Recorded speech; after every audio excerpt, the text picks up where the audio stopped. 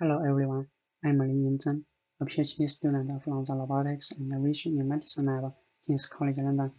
I would like to present our work entitled Koopman operator-based extended Kalman filter for Cosserat range estimation. Range load information is valuable during the robot-assisted surgery. Integrate a miniature physical sensor for force sensing is a direct but challenging way, which may even be infeasible due to dimension limitation, sterilizability, and bi-MI compatibility. An alternative way is to turn the continuum robot or elastic rod itself into a virtual force moment sensor by intrinsic range sensing algorithms. Such algorithms typically require a model to establish a relationship between external loads, shape deflection, and or actuation values. These algorithms can be categorized as three groups: actuation-based, deflection-based, and curvature-based, according to what states are measured as inputs in the algorithm. In this paper, we propose a Koopman operator-based extended Kalman filter for estimating the range acting on elastic rod, using pulse states along the rod as input. The main contributions include Koopman operator is used to model elastic rod as a dynamic system. The derivative terms in the Cosserat equations have been embedded in the lifting functions. An additional projector relief operation has been incorporated to the Koopman model to improve its multiple-step prediction accuracy. Then, the Koopman rod model has been utilized in an extended Kalman filter. We evaluated the observer's estimation performance through numerical simulations, and we proposed a preliminary explanation on the convergence speed discrepancies between force and moment estimation. Finally, the static balance law has been used to improve force estimation accuracy. In the modeling section, static rod is considered as a spatially involving dynamic system, means the rod involving its states with respect to arc-length. Koopman operator is adopted to describe the dynamic system. We consider Cosserat model as a ground truth, and motivated by the set of ODS, we define system state vector as a position, orientation quaternion in the force and moment. Input vector include external distributed force and moment. We simulate the Cosserat ODS to obtain many random trajectories and sampling the state and input data. A bunch of lifting functions are selected to lift the sampled states. Then, extended dynamic mode decomposition is used to identify system matrices A, B, and C. A linear mode could be formulated with the matrices, but in order to maintain a high prediction accuracy across multiple steps, I apply an additional projector relief operation in here at every prediction step and lead to a nonlinear discrete-arclength rod model. Another highlight is by using non-unit quaternion vector to parameterize the rotation matrix, orientation feedback can be dealt as a vector by the observer without mathematical skills dealing with the spatial orthogonal properties of the rotation matrix.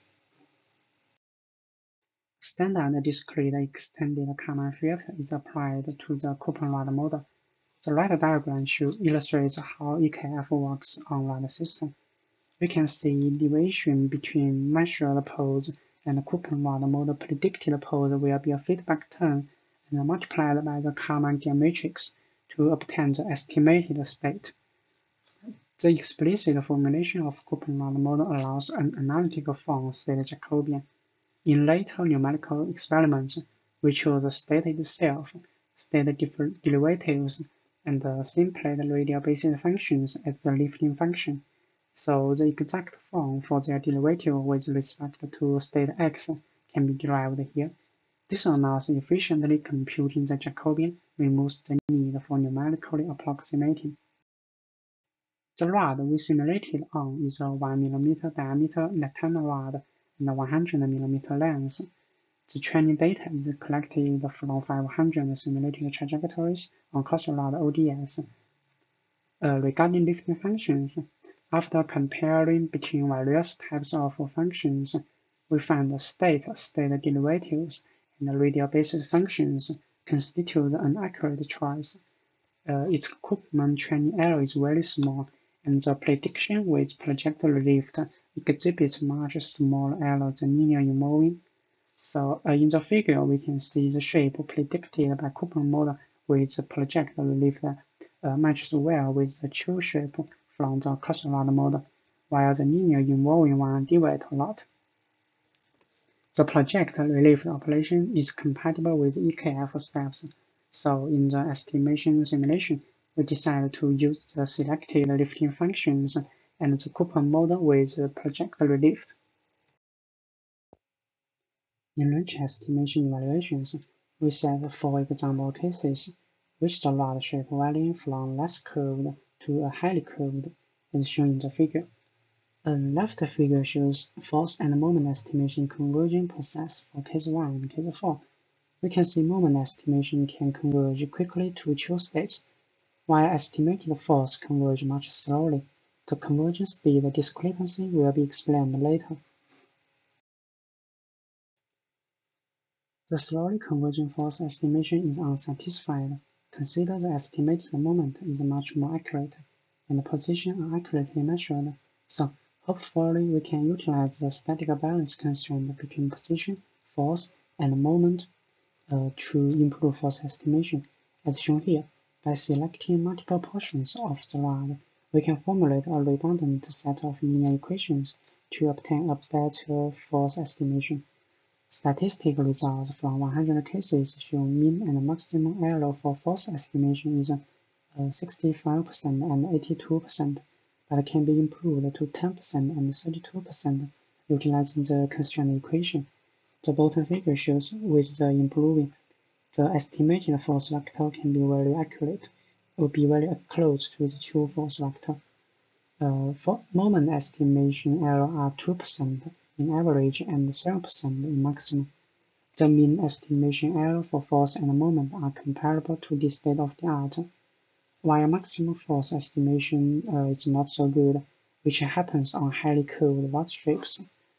However, in continual robots, such shape is not practical during the normal operations. A preliminary explanation is proposed for the convergence speed discrepancy. We can do an intuitive range observability analysis. In the Cosserat ODS, the force N and moment M influence shape by inducing strain. Angular strain U, which include bending and torsion, dominate, but linear strain V, which are elongation and shear, is nearly negligible. So it means in the moment has a larger shape influence capability, which reflect better observability as well. We propose two shape influence matrices, Hn and Hm, which reflect how large the rod's shape can be influenced by a small change of force or moment. Numerical results of the matrices verify this shape influence capability difference. We can see the Frobenius norm of Hn is much smaller than that of Hm. Currently, we are working on validating the rand range sensing algorithm on a physical rod. As shown in the picture, we developed an experimental setup similar to the IL paper.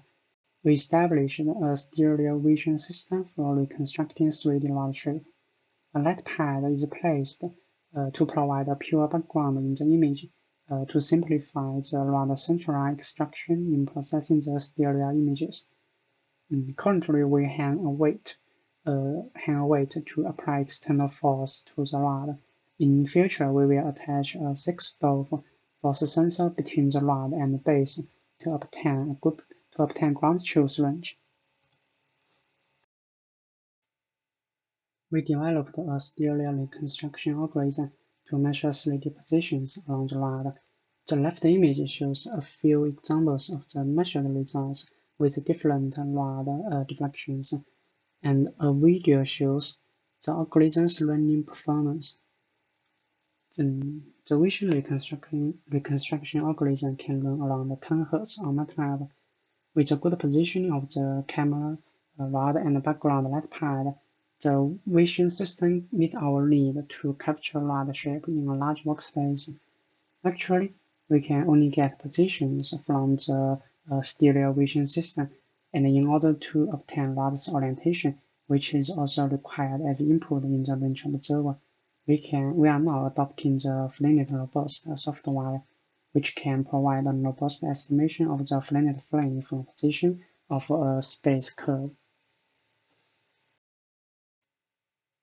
In conclusion, this paper presents a Koopman operator-based discrete-arclength model for 3D elastic rod, and then incorporate with EKF to form a range estimation scheme.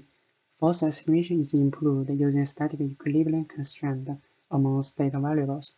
Lastly, numerical simulations validate the estimation algorithm, and a preliminary explanation is proposed for state convergence speed discrepancy.